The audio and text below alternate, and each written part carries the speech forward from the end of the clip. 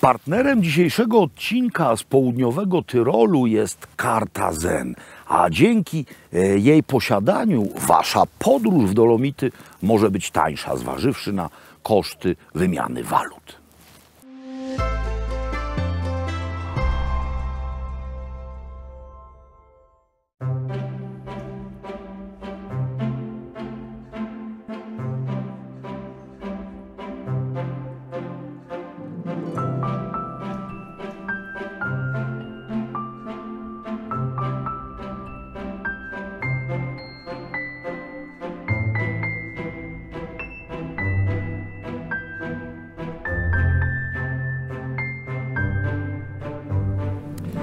Kolejny dzień w Alta Badia. Cóż za cudowna powtarzalność. Jak po naciśnięciu guziczka klik i wstaje słońce, pełne słońce, błękitne niebo, ani jednej chmurki.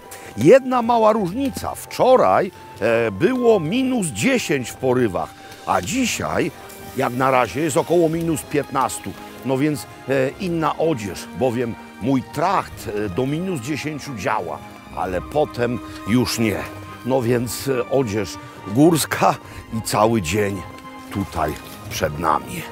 Zobaczcie, jeszcze sztruksik, pierwsze ślady, szczęśliwi oni. Ja dzisiaj nart nie mam w planie.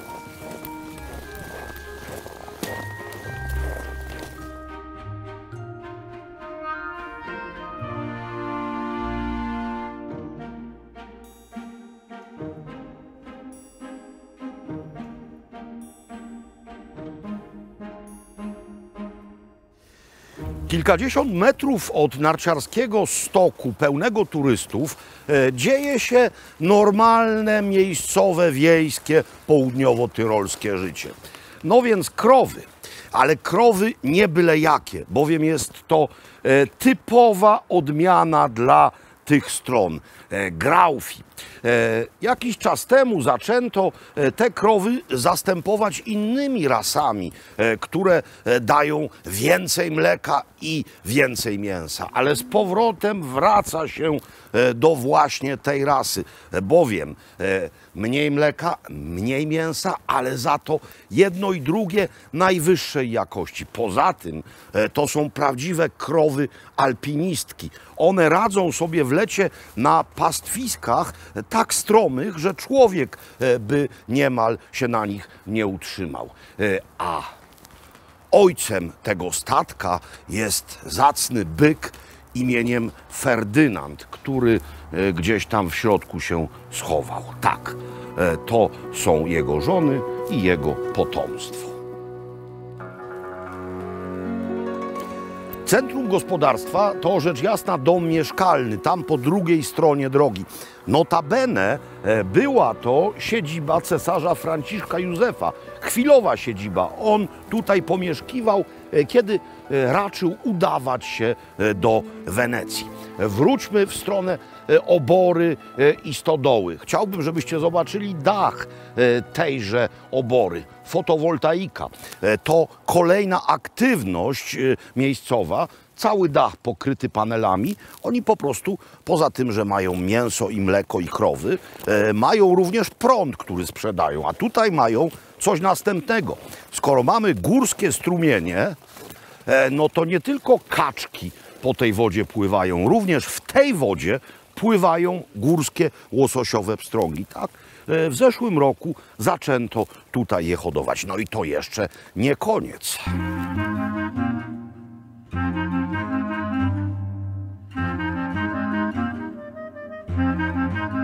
Kolejny fragment gospodarstwa to farma jeleni. Na tej wysokości jeleni żyjących dziko w zasadzie nie spotkamy. Dlaczego? No nie dlatego, że je wszystkie zastrzelili, tylko dlatego, że jest tutaj mnóstwo wilków. Kozice też nie na tej wysokości. One tam wśród najwyższych turni sobie hasają. Ale wracając do jeleni, to farma. I tutaj nie chodzi wcale o to, że jest to wyłącznie miejsce do pozyskiwania dziczyzny. to jest przede wszystkim atrakcja turystyczna. W tym sensie, że przyjeżdżają tutaj ludzie i po prostu oglądają te zwierzęta, które mają dość dużą przestrzeń, mają swoje błotne bajorko, mają swoje strumienie, no i są zimą dokarmiane wyłącznie karmą biologicznego pochodzenia.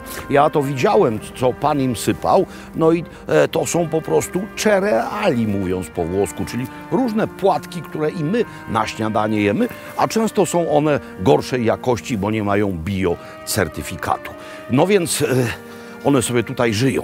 Jeśli już dadzą głowę, to wykorzystuje się z nich wszystko. To znaczy ze skór robi się słynne lederhosen, czyli miejscowe skórzane portki. Robi się wędliny, mięso, rogi rzucają, no ale te rogi też czemuś służą. No jak powinny wyglądać guziki w prawdziwym miejscowym ciuchu o nazwie tracht? No powinny być właśnie z jelenich rogów. Ale przede wszystkim żyją sobie tutaj, no i są szczęśliwe, są ogrodzone, więc wilki, których naprawdę duże wataki w koło biegają, nie dobiorą się do nich, a ten osobnik z największymi rogami to szef stada, niejaki Giuseppe. Zajadaj, chłopie, z apetytem.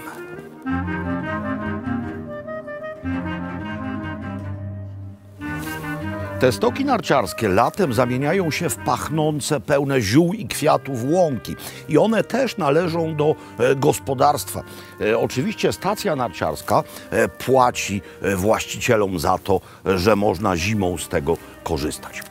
Jestem na samym dole stoku, w miejscu, które nazywa się Itia Paraciora. To po ladyńsku. Słowo paraciora jest nazwą własną, a Itia to po niemiecku Hütte, a po włosku refugio, czyli schronisko. Ale tutaj termin schronisko ma nieco inne znaczenie niż u nas.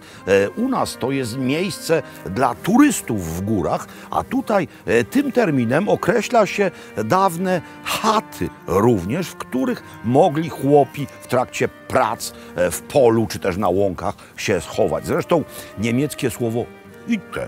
Skąd mamy słowo chata? No właśnie stąd. Zatem co tutaj w paraciorze podają? Wyłącznie własne wyroby niemal. No bo to jest deska domowych wędlin, do tego rzecz jasna schüttelbrot, do tego chrzan, korniszony.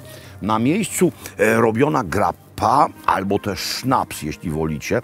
Mówiąc po niemiecku jest to Zirbenschnaps, czyli czym jest to aromatyzowane? Młodymi jodłowymi szyszkami. No tylko wino nie jest akurat z tego miejsca, choć rzecz jasna z regionu. Tutaj na uprawę winorośli jest za zimno. I można tutaj zjechać na nartach i coś spożyć, a można też przyjechać autem czy też autobusem, bo tam mamy przystanek i również coś zjeść. Zobaczcie, stare drewno, tradycja, wszystko niemal z gospodarstwa, spójne. Tak się właśnie dba o miejscową przyrodę i o miejscową tradycję. A przy okazji również o miejscowy smak.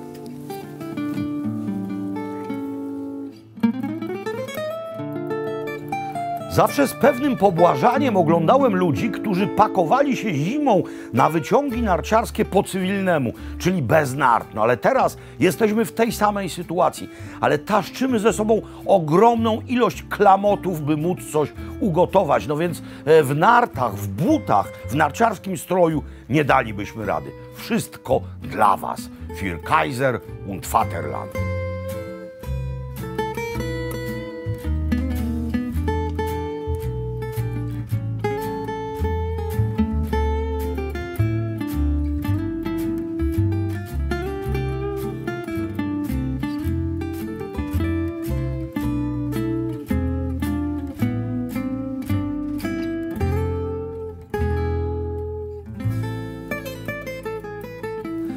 Głównym bohaterem dania, które za chwilę zrobię, jest kasza. Tak, w górach jada się kaszę, a zwłaszcza taką kaszę. To jest pęcak. Mówiąc po niemiecku gersten, mówiąc po ladyńsku orde, a mówiąc po włosku orzo. I co trzeba z tą kaszą zrobić? To jest pęcak suchy, ale on będzie robiony metodą risotta, zatem trzeba go namoczyć. Zobaczcie, jak te ziarna są większe, napuchnięte. Gdybym użył pęcaku suchego, nienamoczonego, to bym to robił tutaj 2 godziny, a tak będę to robił 15 minut, gdyż danie, no jak zwykle w tych stronach nazwa trójjęzyczna, czyli gersten risotto, orde albo też orcotto. I wszystkie składniki na stole miejscowe, z wyjątkiem jednego. No nie chodzi o marchewkę. Ta marchewka pływa w oliwie. No oliwa tutaj nie jest produkowana, bo oliwki nie rosną, ale to jest oliwa z tego kraju, z Włoch. Można wrzucić marchewkę na zimną oliwę. Ta oliwa za chwilę się nagrzeje, a w międzyczasie uporam się z kolejnymi 2 jarzynami. Mam już tutaj posiekanego pora. Por został wcześniej wzdłuż nacięty i wypłukany. I mam tutaj seler naciowy. Jak zawsze seler trzeba z włókien ewentualnych obrać, naciąć tak i drobno posiekać. Razem z natką. A, bardzo ciekawa rzecz, otóż my kupujemy całe pęczki selera, a tutaj w sklepie zauważyłem, seler jest u nas na sztuki, a tu jest zawsze na wagę, bo to jest rzecz pierwszego wyboru. Zatem zauważyłem w sklepie, podeszła pani, urwała sobie 2 gałązki selera, zważyła i wzięła. No i zrobiłem tak samo. Tak jest znacznie wygodniej seler sprzedawać, bo bardzo często potrzebujemy 1 gałązkę do czegoś, musimy kupić całego selera i reszta potem czeka i się psuje. Zero waste, pamiętajcie. Więc apel do naszych sprzedawców, sprzedawajcie również seler na wagę. Ale wracając do miejscowych spraw, no więc mamy górskie składniki, wyjąwszy oliwę. Mamy składniki górskie, ale sposób przyrządzania no, włoski. No więc to wspaniałe połączenie 2 kultur górskiej, czyli ladyńskiej i niemieckiej, no i włoskiej. I tutaj wypada przejść do historii południowego Tyrolu. Bardzo często padają 3 nazwy.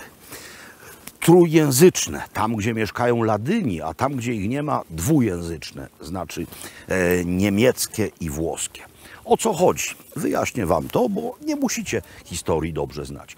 Południowy Tyrol. Było kiedyś księstwo Tyrolu kościelne, o ile sobie przypominam. Popadło w zależność od Habsburgów i stało się częścią habsburskiego państwa. Ale po I wojnie światowej Południowy Tyrol został częścią Włoch.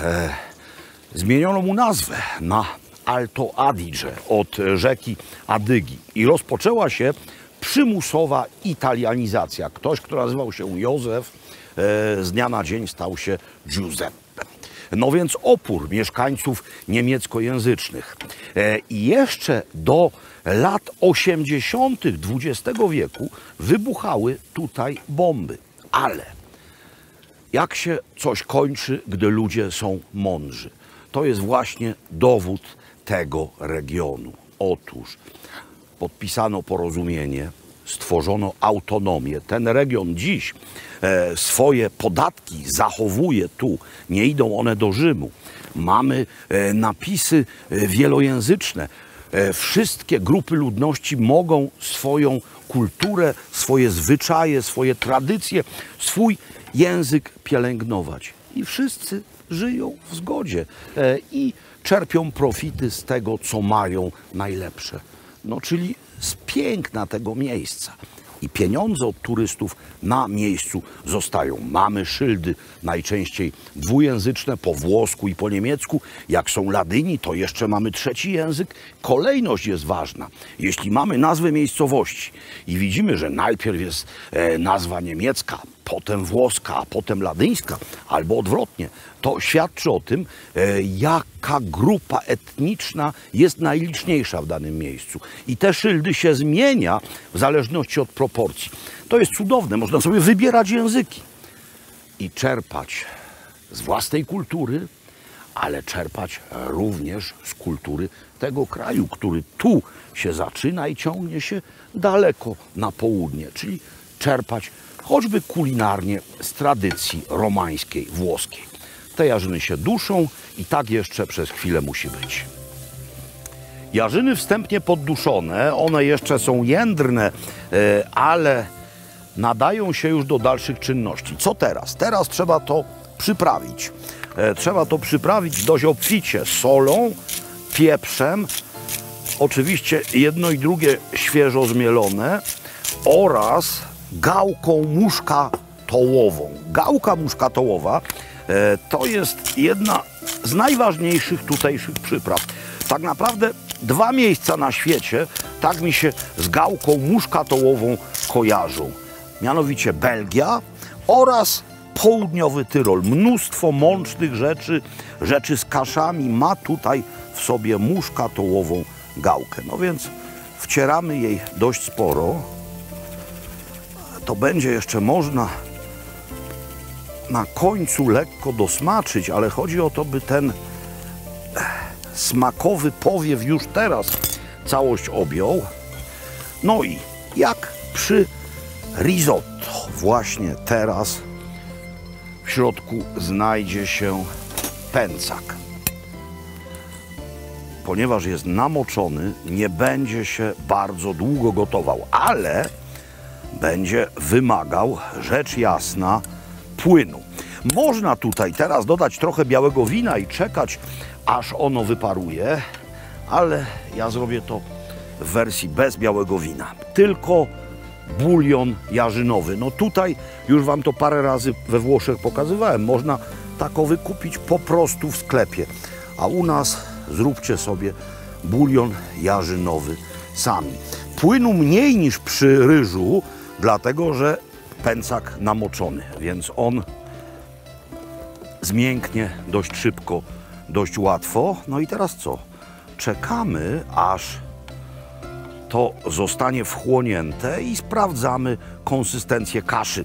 Oczywiście mógłbym gadać dalej o historii Południowego Tyrolu, gdyż ona mnie naprawdę fascynuje, no ale dobra, nie będę was tym zamęczał, powiem tylko jedno. Konflikty etniczne da się naprawdę załatwić dla dobra wszystkich tychże konfliktów stron. Jeszcze jak przyjeżdżałem tutaj 20 lat temu, widziałem różne nacjonalistyczne plakaty, zarówno z jednej strony, jak i z drugiej. Teraz tego nie widać po prostu. Autonomia, rozwój każdej kultury, równoprawność to jest droga do załatwiania tych rzeczy. Jarzyny są już na pewno miękkie, ale się nie rozpadły i o to chodzi. One muszą być widoczne nie jako masa, tylko każda ma się nam przedstawić swoim wyglądem i kolorem, ale najważniejsza jest konsystencja kaszy. Pęcak jest idealny. Lekko al dente, ale nie jest twardy. Tak, taki właśnie powinien być. Czuć wyraźnie wszystko, ale nie czuć jeszcze tego składnika, który teraz musi się w środku znaleźć. Mianowicie, finalnie, tak jak przy risotcie na końcu dodaje się grane albo też parmezan, tak tutaj trzeba wetrzeć dość sporo miejscowego górskiego sera, bergkäse po prostu. To się jeszcze na bardzo niewielkim ogniu dusi. I właśnie teraz ten ser, nie na końcu, również jak przy risotcie, gdzie się ser dodaje 2 razy, czyli czeka się posypując całość serem, a potem jeszcze każdą porcję startym serem wieńczy. Tutaj ser pójdzie tylko raz. Sporo sera, bergkäse ma bardzo intensywny smak. Do tego jeszcze masło, ale to za chwilę. Mniej więcej tyle. 2 kosteczki lokalnego masła i całość będzie można przykryć i wyłączyć. Niech sobie chwilę stoi. To się rozejdzie pod wpływem temperatury. Ja to wymieszam. I muszę jeszcze dwie rzeczy przygotować. Mianowicie mam tutaj szczypiorek i mam tutaj coś, co z tych stron tylko pochodzi, mianowicie kamienwurzen, czyli bardzo mocno wędzoną miejscową kiełbasę. Szczypiorek normalnie posiekam, a kamienwurzen posiekam w takie paski, które będą służyły do zwieńczenia całości.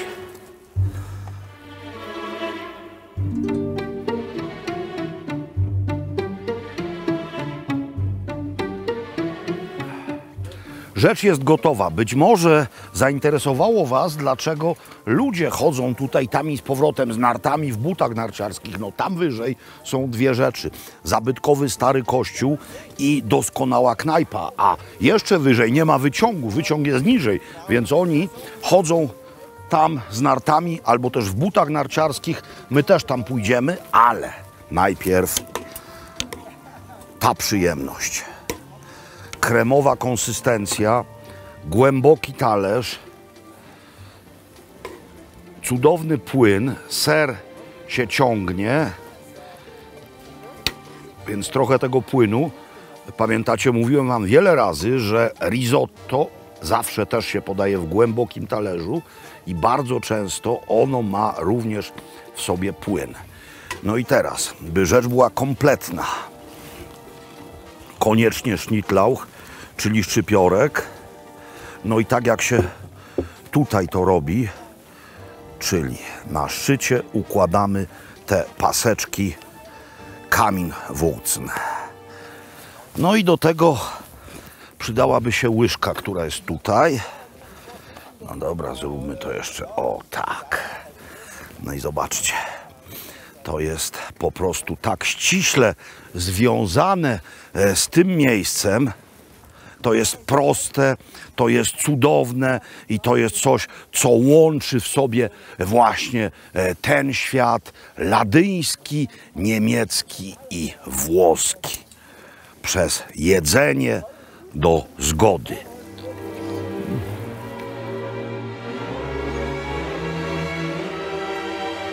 Miejsce to nazywa się Santa Cruz, Heiligkreuz albo też Santa Croce, czyli po prostu Święty Krzyż.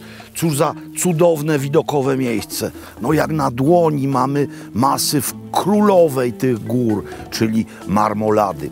A tutaj ściany, które Reinhold Messner określił mianem najtrudniejszego wspinaczkowego doświadczenia w swoim życiu. Wspinaczkowego to taka niepozorna nazwa, alpinistycznego, najbardziej alpinistycznego z alpinistycznych. Zobaczcie, jaka pionowa, straszliwa, ale zarazem piękna skała. Gdybyśmy tutaj zostali parę godzin, no to te góry zmieniłyby kolor. One robią się różowe o zachodzie słońca. My musimy się ruszyć, ale polecam Wam takie doświadczenie, jak tu będziecie. Usiądźcie w jakimś ładnym miejscu przed zachodem słońca, zamówcie sobie Aperol Spritz i patrzcie. Wówczas to Dolomity nabiorą takiej samej barwy, jak to, co macie przed sobą w kieliszku. Kościół jest pod wezwaniem Świętego Krzyża, ale również schronisko nazywa się Święty Krzyż. Jest to jedno z najstarszych schronisk w całych Dolomitach. Proszono mnie, bym tutaj nie zamawiał zbyt dużo, bowiem bezpośrednio właśnie stąd jedziemy na podobno dość masywny obiad w ladyjskim stylu. No więc zamówiłem małe piwo i tylko jedno danie. Danie, które jest tym samym dla miejscowych schronisk, czym dla naszych schronisk jest fasolka po bretońsku. Mianowicie polenta, która się tutaj skrywa pod dość sporą warstwą roztopionego sera. Temu wszystkiemu towarzyszą grzyby. No, nie byle jakie. To przecież są Steinpilze, fungi porcini, czyli prawdziwki. Uwielbiam polentę, Uwielbiam ser, uwielbiam grzyby, piwko również. Trochę jeszcze będzie do przejścia, więc powinienem być za chwilę gotów na nowe wyzwania jedzeniowe. Piękne.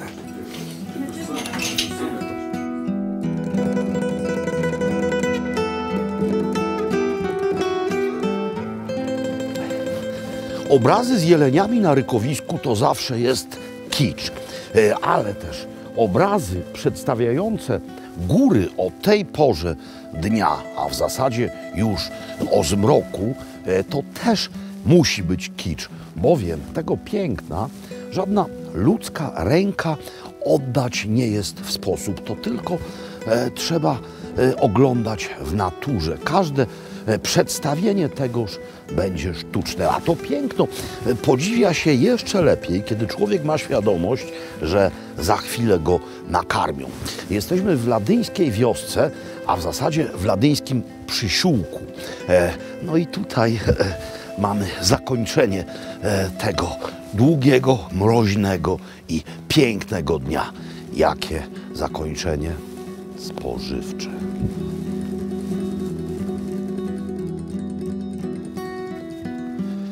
Miejsce nazywa się Masorunk i jest restauracją rodzinną, to znaczy prowadzi je wielopokoleniowa rodzina. W czym się specjalizują? No oczywiście w tradycyjnej ladyńskiej kuchni.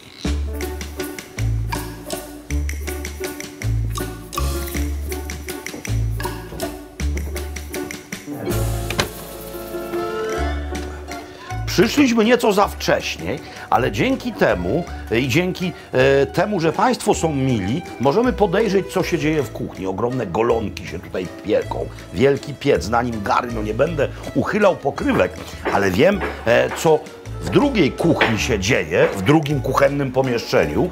Mianowicie Państwo przygotowują tradycyjne miejscowe pierogi, które nazywają się tutres. W tym wypadku mają nadzienie z kiszonej kapusty i kminku.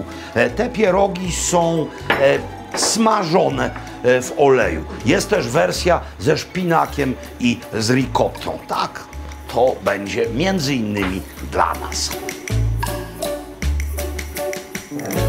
Reguły tego miejsca są jasne i niezmienne.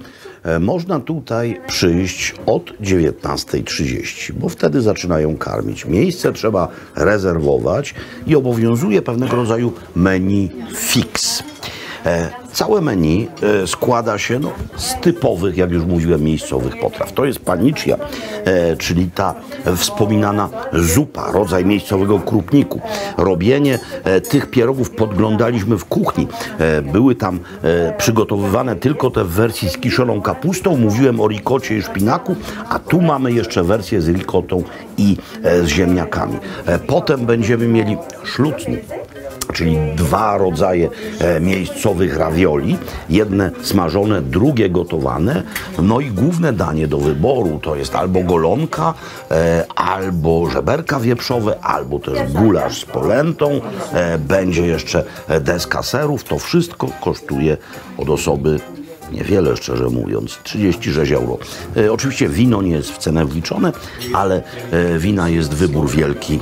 No, rzecz jasna, wypada pić rzeczy lokalne. No i teraz, którego pierożka wylosuję? No dobra, mam ułatwione zadanie, bo widzę tutaj zieloność, więc to jest pewnie szpinak. Dobra, biorę tu. Tu nie widzę nic. I już wam mówię. Aha, jest kiszona kapusta z kminkiem. Ta zupa.